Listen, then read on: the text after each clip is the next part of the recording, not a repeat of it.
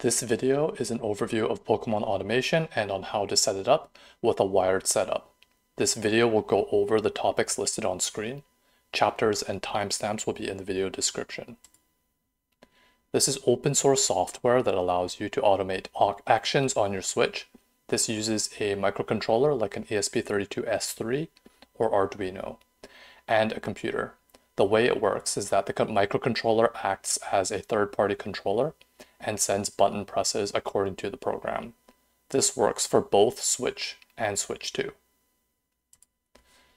With this software, you can automate repetitive portions of the game. These programs can do things such as shiny hunting, egg hatching, resetting for specific IVs for legendaries, or farming resources such as money, EXP candy, EV reduction berries. With automation, all of this can be done while you sleep or while you're at school or working. First, we'll talk about the hardware. Here's the list. We will talk about details in the next slides. In terms of where you can buy the components, you can buy it at DigiKey, Mouser, Amazon, AliExpress, or your local hobbyist electronics shop. In the video description, I will also post links to where you can buy the hardware. First, you will need a computer running 64-bit Windows 10 or later on an x64 CPU. In other words, it must have an Intel or AMD CPU. You cannot use an ARM CPU such as a Qualcomm Snapdragon. The automation programs do use computer vision to read the Nintendo Switch video output, so the computer needs to be sufficiently powerful. The recommended minimum is a computer with a quad-core CPU at over 3 GHz, no older than 2015. If you intend to control more than one Switch, you will need a more powerful CPU with more cores. As of this recording, support for Linux is limited. It can be done, but you need to know how to run command line build scripts, which is outside of the scope of this video. So this video assumes you have a Windows computer. For macOS, refer to the guide on our GitHub. Next, you will need a Nintendo Switch with a dock. The official dock works. Third-party docks may also work. The Switch Lite will not work because we need video output. Note that you can use a regular Switch or Switch 2. It does not need to be hacked. No modifications of the Switch are needed. Next, you need a video capture card. This takes the signal from the device, like the Switch, and converts the signal into a format the computer can understand for recording. For the purposes of computer automation, most cheap capture cards do work. In contrast, higher-end capture cards may cause issues with color detections, such as those from Elgato or AverMedia. Ensure that the capture card is capable of a video output resolution of at least 1080p at 30 frames per second, but ideally at 60 frames per second. Next, you need an HDMI cable. This allows you to connect your Switch dock to your capture card and/or TV. You may already have this. It comes with a Switch. For the wired setup, you need the ESP32-S3 microcontroller. Make sure it has S3 in its name. It should have 2 USB ports. See the links in the description for some examples. There are many variants of the ESP32 microcontroller. Make sure it's the ESP32-S3. For example, don't get the ESP32 or ESP32-S2 or ESP32-C2, etc. Next, you need 2 USB cables, one to connect the ESP32-S3 to your computer and one to connect to the Switch. Also, the cables need to support data transfer, not just power. So if you're using cables that you're not sure about and you're having issues with your setup, swapping out the cable might be something to try when troubleshooting. The ESP32-S3 can have either micro USB or USB-C ports.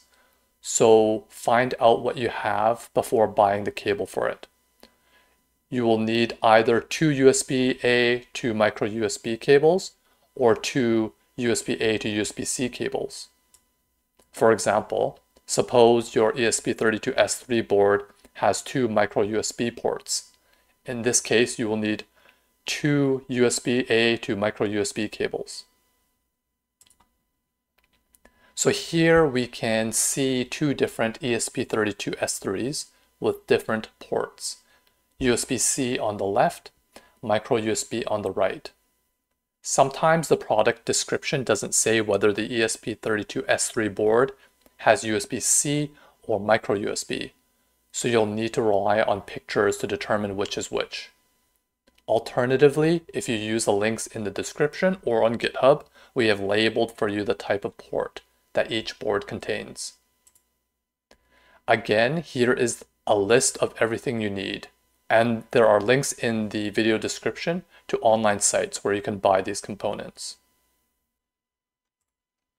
Now we will start the general setup. Let's download the computer control program. Go to github.com/PokemonAutomation. Click into the computer control repository, go to releases, download pa0programs.zip. Make sure you get the latest version.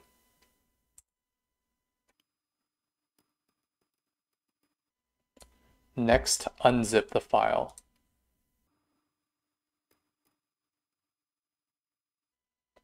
Open serialprograms.cmd. You might get this pop-up warning you about the program.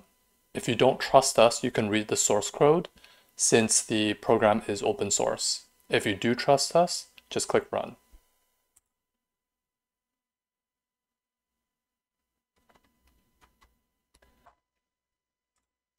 Now we'll set up video. Connect an HDMI cable from your switch dock to your video capture card, and connect the capture card to your computer. It should look like this. So switch to HDMI cable to capture card to computer. In the computer control program, click one of the programs on the sidebar, such as the virtual console.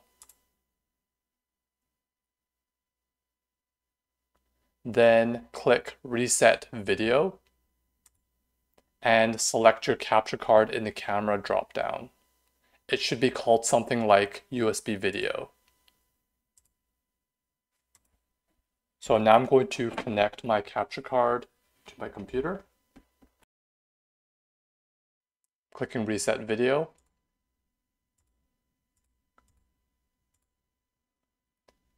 And now USB video. You might see these color bars. This means you need to turn on your switch. Make sure your dock is powered on as well. So I'll just turn on my switch to make sure this works.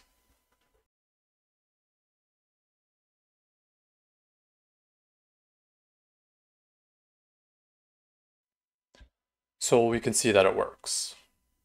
To set up sound, click Reset Audio, then choose USB Digital Audio.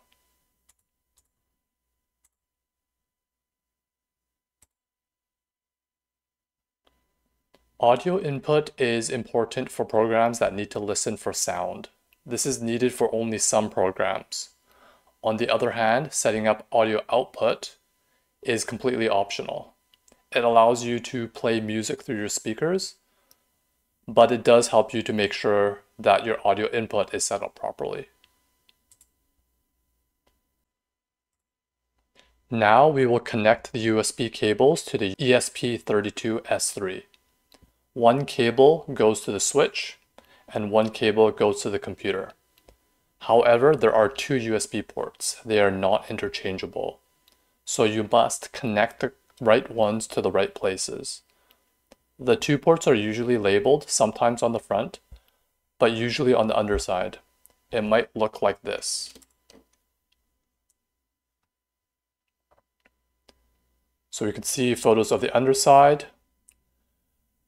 Make sure you connect the USB or OTG side to your Nintendo Switch, while the COM and UART side goes to the computer.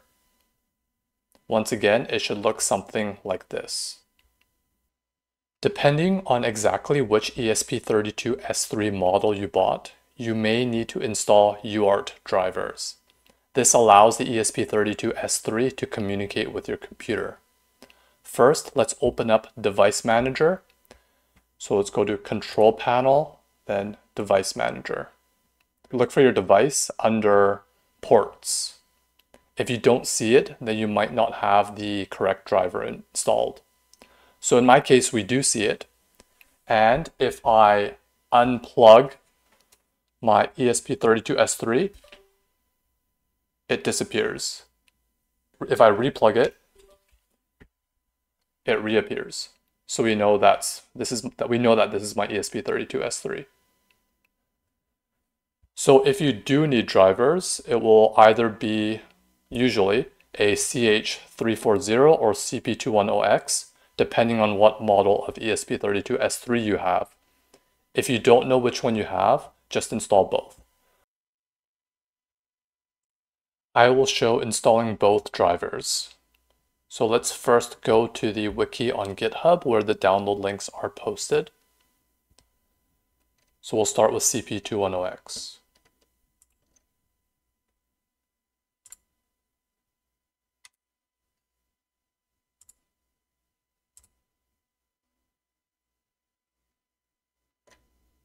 Then we'll use the x64 installer.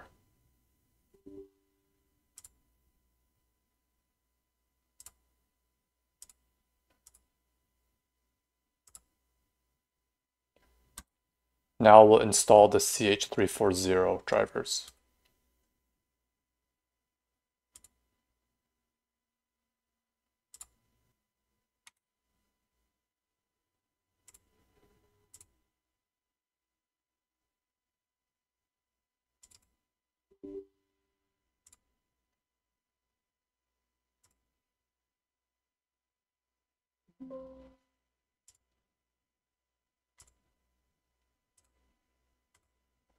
So that's it.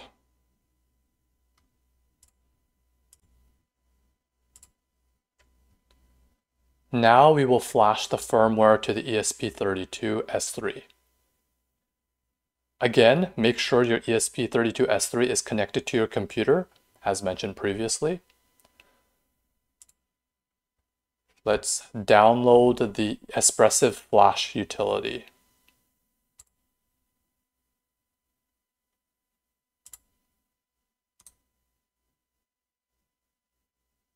And extract.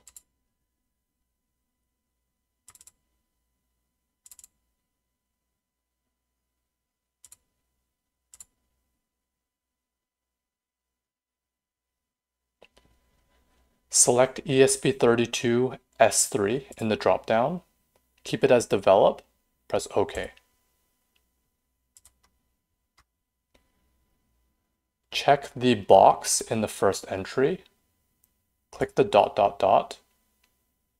Then locate the PA bot base ESP32S3.bin in the serial programs download folder. So make sure it's ESP32S3, not the ESP32. Then put a 0 in the rightmost box. The top row, the entire top row, should now be green. At the bottom corner, select the COM port. So in my case, it's COM3. You can confirm this in the device manager. As you can see, COM3. Then change baud to 460800. Then click Start.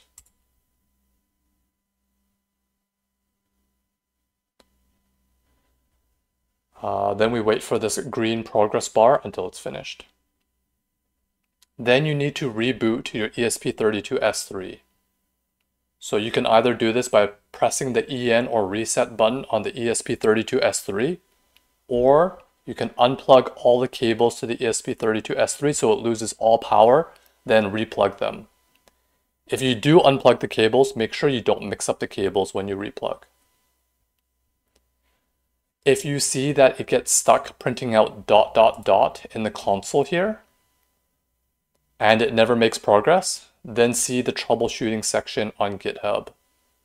You will need some combination of holding the boot and reset buttons on the ESP32-S3 board. So if you scroll down, here is our troubleshooting section.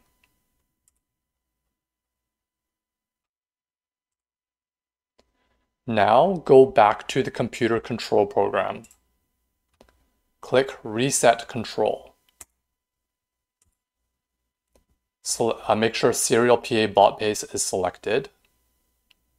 Choose the COM port, COM3 in my case, and then make sure it says Wired Controller. If it says Connected, yes, Ready, yes, then that means your ESP32-S3 is now connected to your switch. You should now be able to control your switch with your keyboard. So just click the screen here, and you'll have control. To see the keyboard controller mappings, click on Keyboard Layout. To change the keyboard mappings, click Nintendo Switch, click on Framework Settings, then scroll down, and you can change it here in Keyboard to Controller Mappings.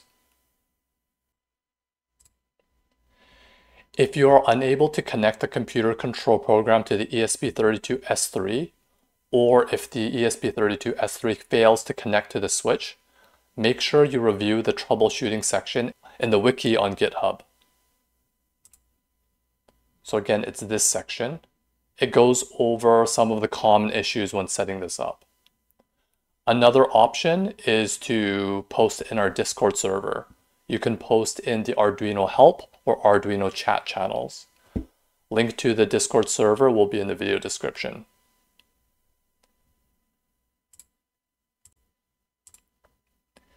Now that the setup is done, you can run the programs. So back in the computer control, you can choose the game that you want. So for example, Pokemon Scarlet and Violet. Then choose the program that you want to run. For example, Item Printer RNG. Within each program, you can also find a link to the online documentation, which explains how to set up and use the program. And I recommend you read this for every program you do use. So that's it for this video for setting up Pokemon automation using the ESP32-S3.